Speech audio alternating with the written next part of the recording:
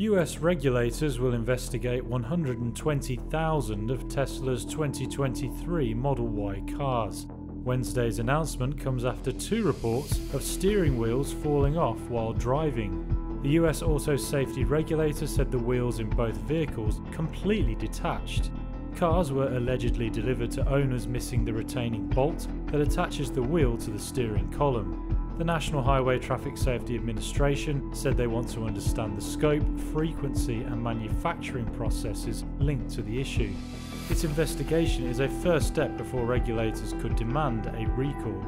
Officials said they received a complaint from a person who bought a new Model Y 5 days earlier. That complainant said they were driving through New Jersey in January when the steering wheel suddenly fell off.